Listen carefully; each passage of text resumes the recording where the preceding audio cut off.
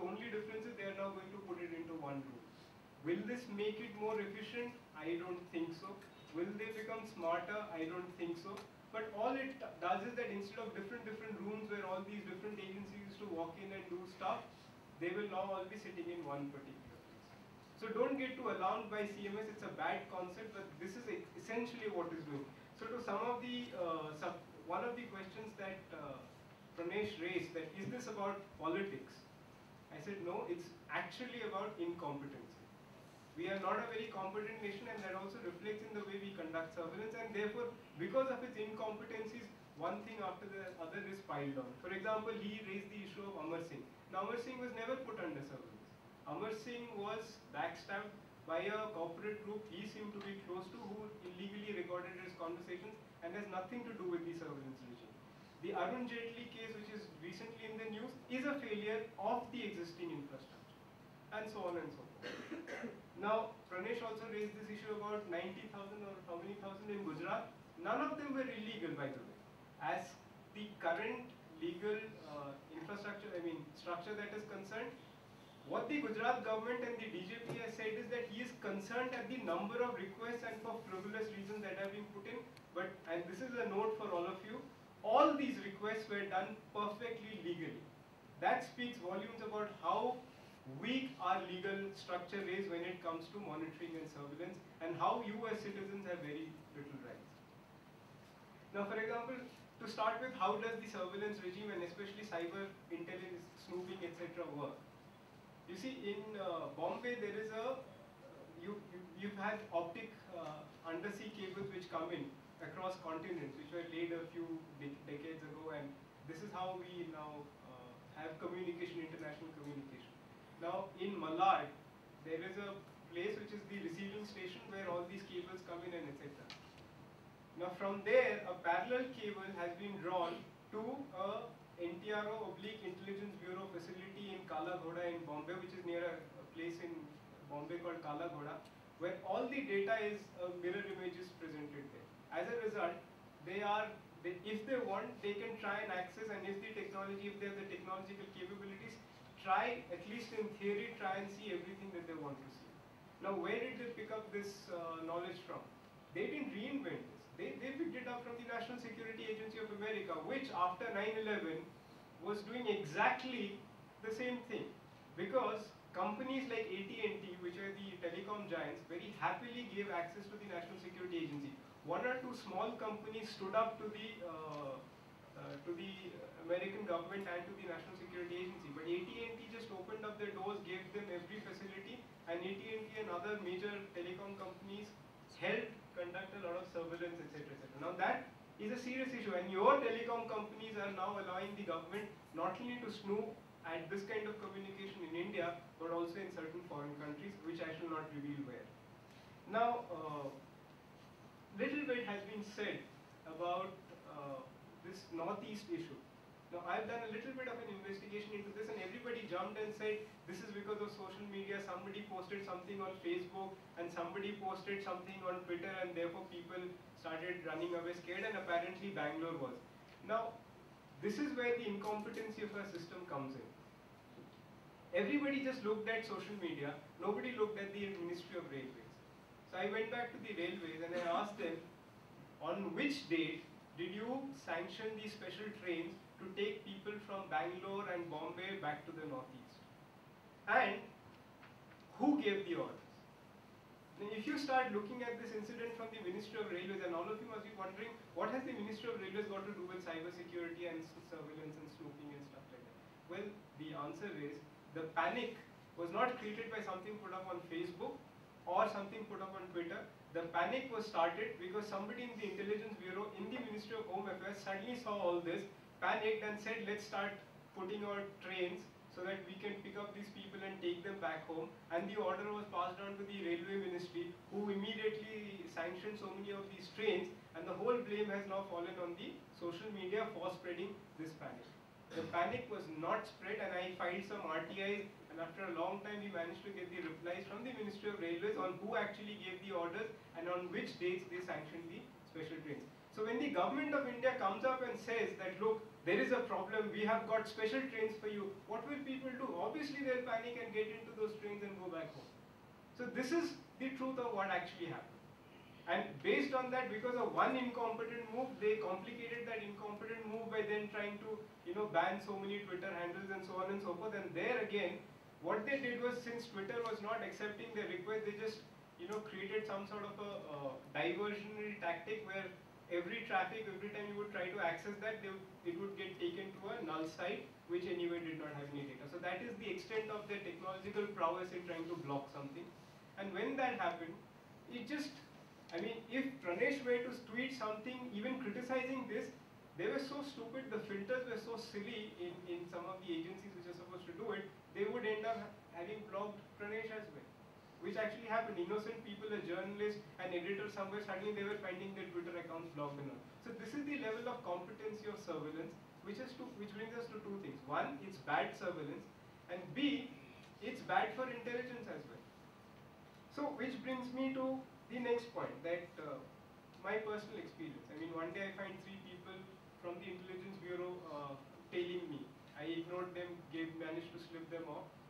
The next day, I find again the same people tailing me and so on and so forth. Now, Mr. Tharakan and his group have their intelligence network. Now, journalists I discovered that day also have their brilliant intelligence network, and within 15 minutes, everybody knew who had given what orders to whom and so on and so forth. So one gentleman called Mr. Samant Goel, who is our raw officer in London now, had suddenly got orders from Mr. Tharakan's successor saying that this man has been writing so much about raw, he knows too much about us, we need to find out who is. And since he didn't have the manpower, he asked his counterpart in the Intelligence Bureau to do it. So those people wearing the same shirt, in the same car, happily started pushing him. So I managed to call up the cops. The cops came and detained them, and then suddenly these guys started posting, look, we are from the Intelligence Bureau. Now the cops suddenly became suspicious about me, saying that, look, if the IB is chasing you, then you must be the guilty party. Luckily I had my photojournalist who took lots of pictures that day to record the incident. But the point is, now this is a major flaw that you have to look at it from a legal perspective. That moment you are put under surveillance for the right reasons or the wrong reasons, then you are immediately expected to be guilty until you are proven innocent, which is completely against, see, this is what happens when you are put under surveillance. I will ignore that for a bit.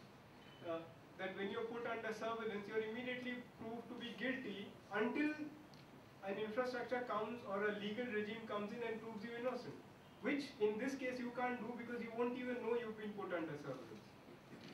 So that's a major issue that you have to look. And unlike, say, America or even in Britain, which have enacted laws, in our country, the Home Secretary is supposed to act like a judicial officer, because whether it is in the United States or whether it is in the UK, these are the only 2 countries I know of and their surveillance regime systems, you at least have to go to a court for wiretapping. And correct me if I'm wrong on this, John. You have to at least go to a court. But in this country, it's a bureaucrat who decides whether you can be put under surveillance or not. Now, I've been reading Maria's, some of her posts, etc. Now, she's mentioned a little bit about the companies which are doing into surveillance and all, and she's actually missed out on the main company which supplies internet monitoring systems, which is based out of Bangalore. It's a company called Palladian Systems, who sold the first internet monitoring system to the research and analysis wing and later on NTRO for about 8 crores. So that company is sitting here in your city creating these kind of systems which will monitor everything that you are doing. So that's another level of monitoring that is going on. Now what do these people do? They first set it up in 6 cities. Delhi being one of them, Bangalore being another, Thiruvananthapuram, etc. And later on, suddenly the then National Security Advisor, Mr. Narayanan. Mr. Narayanan felt that no, there were 2 other cities. One was Lucknow and I think Hyderabad, which he included. So it turned into 8 cities which will do actual gateway monitoring and so on and so forth of the internet, because he felt these were Muslim majority cities or Muslim intensive cities, and therefore the system became so and so. So these are the strange kind of understanding which comes in when we conduct intelligence gathering and surveillance and so on and so forth. Now, what is the background? We have picked up a lot of this from the British.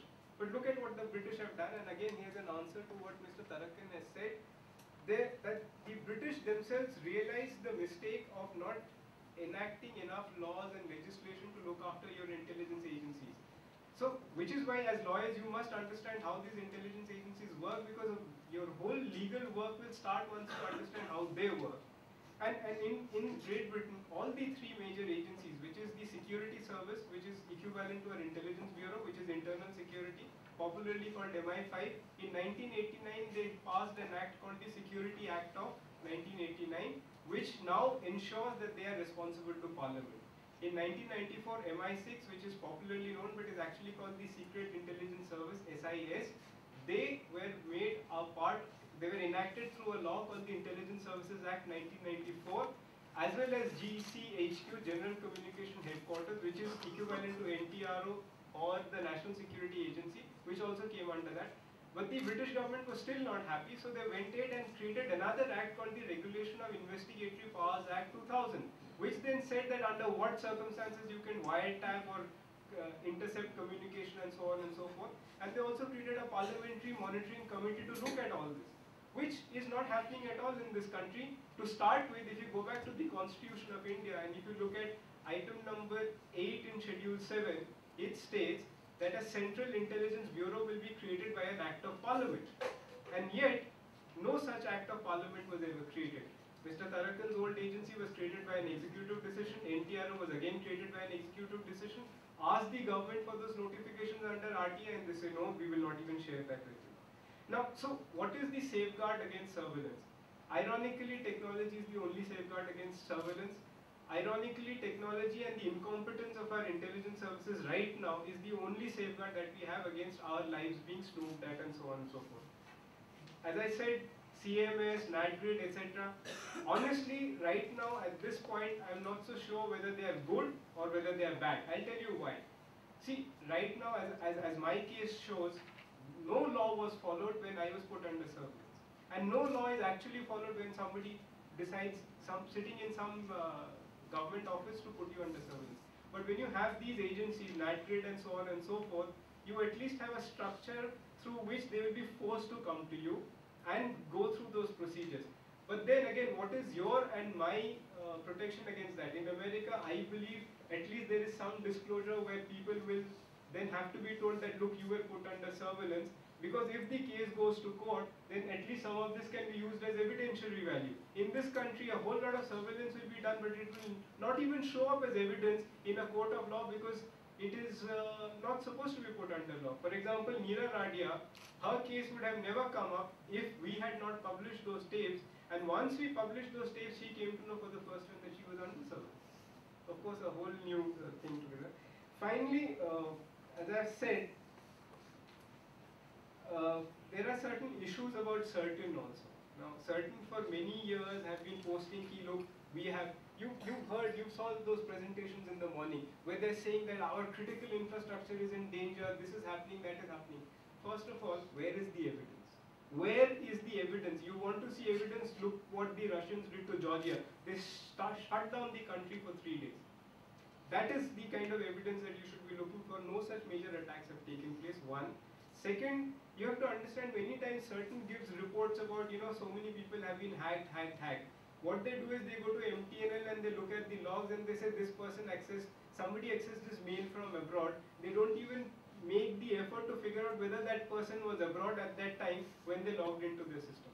So this is the kind of reporting that certain does, and in the absence of any external audit, in the absence of any external checks and balances, in the absence of any proper law, they just go about doing anything that they want, and once they create this infrastructure, you end up showing that there is a huge problem, so we have to do something about it. Now this is my last point, Pranesh, my last point. This is where you also need to be wary about the industry. For example, just Google a name called Kobe Alexander and this company Converse and the subsequent successor called Verin.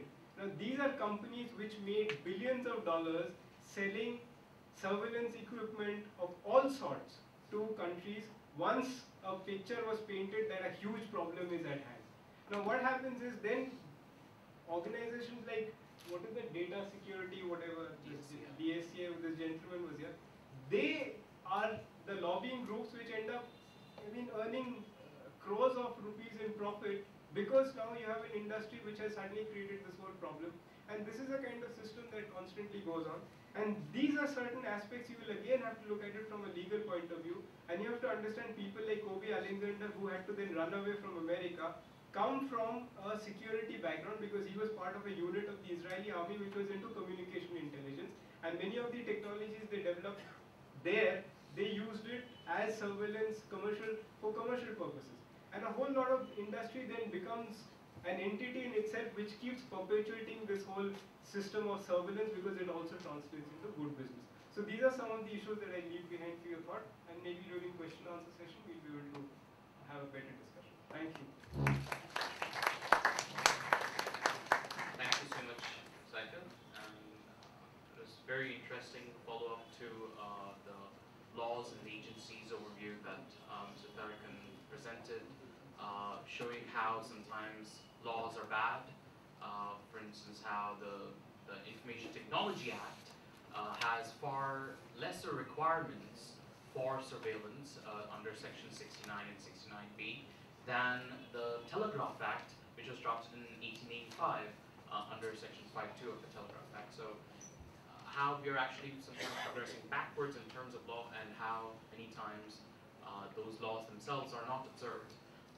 But you did leave one question unanswered, which I will try and come back to you with later, which was about how even you seem to espouse the position that some amount of surveillance might actually be required for security, but technology might actually prevent that from happening if everyone uses end-to-end encryption. So, okay, and he'll answer that. Now I'll introduce Maria Xynou,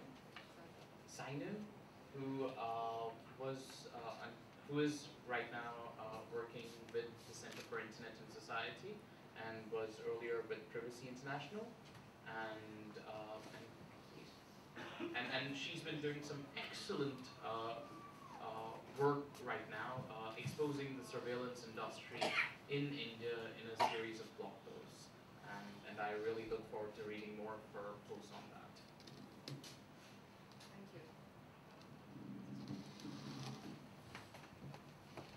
I heard a lot about cybersecurity today. I'm assuming you all know what cybersecurity is.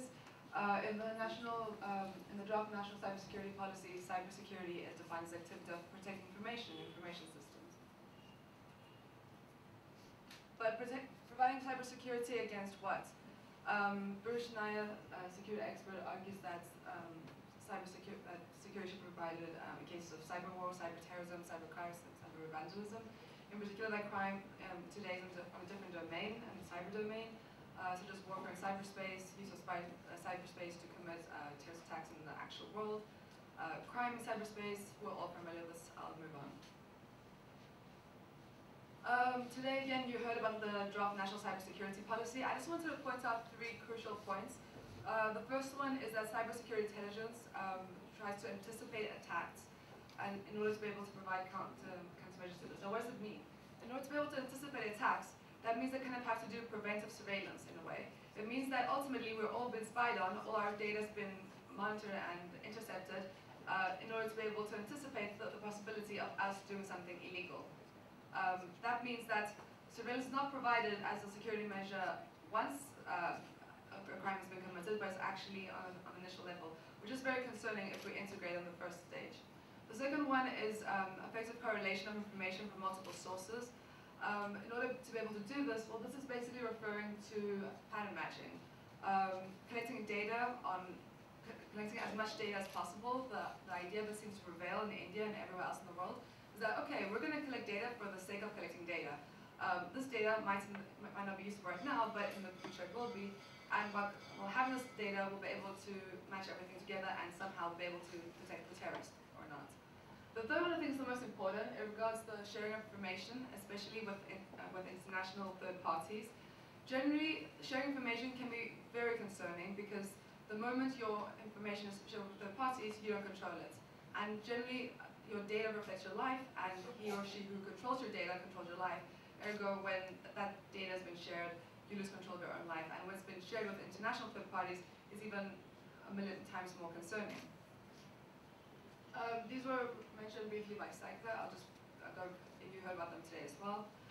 CERT, monitoring any suspicious movements on the internet. What does that even mean? How do we even define suspicious move on the internet? Since there is no clarification on this, that means that literally anything you do can be considered suspicious, and there you go, uh-oh, you're a terrorist, and, well, too bad, I suppose. The CCTNS. Although I do understand that, yes, of course, sharing data among 14,000 police stations in India can be very useful. At the same time, we have a centralized database, which, again, we do not know how this is used. We do not know which agencies in particular will have access to it, but will be shared further on, and what kind of intelligence plan management will be done in the process. NatGrid is similar to this, only that this is an intelligence grid which links databases of several departments and ministries. And as mentioned before, its aim is to create patterns of intelligence. And this and all other schemes generally have proliferated, or at least if not proliferated, they have come to the surface right after the Mumbai terrorist attacks. The central monitoring system, I will agree with Saikat that yeah, it's not something new. Unfortunately, telecommunications and internet communications have been surveilled for a really long time now. I would go as far as saying before 9/11, probably in most cases, as has been proven with the NSA in the US, for example. We do know this a fact. The central monitoring system has started developing since 2009, so again, right after the Mumbai terrorist attacks, although now it's been implemented. Now, why is this concerning? Because A, when you have a centralized monitoring system, that does mean that there is a probability that there can be more accuracy in, not more accuracy, but it means that they can be more effective in detecting you in a way. However, that being said, generally speaking, the larger the database, the larger the probability for error, and given that the database on citizens in India is massive, again, the probability for error is huge, which again is very problematic because that means that many innocent people can be convicted for something they did not do. So now, India. So this is a map from Privacy International. The reason why I brought this is because cybersecurity, where has this led to? This has led to an extensive surveillance society, according to Privacy International. As you can see, the countries which are in black are endemic surveillance societies. Within these we have US, China, Russia, and among others. But India is not very far away, and India is just next in the rank. Now, why is that? Well, first of all, we have some very controversial laws in India. I won't refer to all of them because there's no time, but one of the most controversial is probably the Information Technology Act, which you're all familiar with. Section 44 imposes stiff penalties on anyone who fails to provide request information to authorities. Does this ring a bell? Does it remind some kind of book? Does it remind you of some kind of political regime, perhaps? Don't know, it's up to you to decide. Section 66A, punishment for sending offensive messages through communication services. How do we even start to define offensive messages? What constitutes an offensive message? This vagueness of the section could potentially have anyone in this room arrested for texting the wrong thing or saying the wrong thing online or any type of activity. And how is it possible that they will actually be able to know what you're doing online? Well, the central monitoring system is one of the systems which enables this. Section 69, probably the most controversial section of the law, allows for interception of any information transmitted through a computer resource. It requires the user to disclose encryption keys or face a jail sentence of up to 7 years. Disclosing encryption keys. So if there's one way that we can actually ensure our privacy, so there's a lot of talk from intelligence agencies and governments that yes, we do support privacy, and it was very interesting in your speech before, Hormis, that you mentioned the reports of a group of experts on privacy and how you support privacy. How exactly are we supposed to protect our privacy if we have to disclose, if we are required to disclose our encryption keys? How exactly are we supposed to have private communications when laws like this actually exist? And then, of course, there's Section 80, which allows, which enables the seizure of suspects in public places without a warrant. And Privacy International has pointed out that usually this takes place in cyber cafes, where the majority of the internet users are in India. As we can understand, all the previous sections of the Information Technology Act can lead to major violations of human rights. Now, the surveillance industry. Why did I start looking at the surveillance industry? Well, who's aiding our watches? How are we watched to begin with? There has to be some kind of industry behind it, right? So WikiLeaks has done a fantastic job on this. In the spy file, that they have loads of brochures on many surveillance technology companies operating all over the world. In particular, in India, they have brochures for 4 companies: Clear Trail Technologies, Comlabs Design, Shields Security, and Show Communications. Please feel free to go through the files and see more details on that.